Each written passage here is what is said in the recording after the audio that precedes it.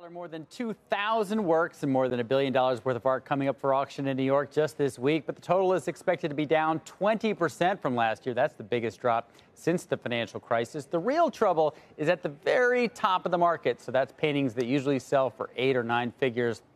Now, 2 years ago, remember, we had that Leonardo da Vinci that sold for $450 million. Then last year, we had 2 pieces selling for over $90 million. This year, the star lot is estimated at less than half that.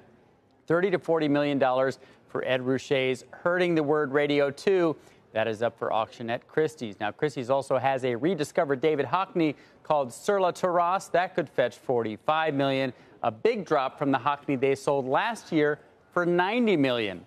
Now, art experts blame slowing growth overseas, troubles in Hong Kong, Brexit, and the removal of a tax loophole that allowed collectors to sell paintings and trade up without ever paying capital gains taxes. Now, over the longer term, art still performing well. Sotheby's has this gorgeous Mark Rothko called Blue Over Red that hammered for $5.6 million back in 2005, estimated to sell this week for over $25 million. How's that for appreciation? Now, here's a taste. Oh, sorry. That's it hasn't changed much in those 15. No, it still looks good. It's still blue over red or blue over yellow. Blue over red. It's amazing how still that looks works. good.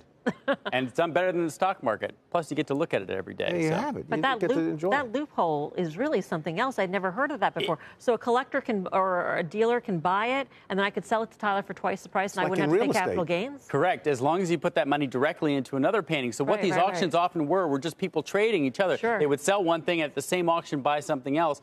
That has really hurt the very top of that market. Wow. 1031 exchanges.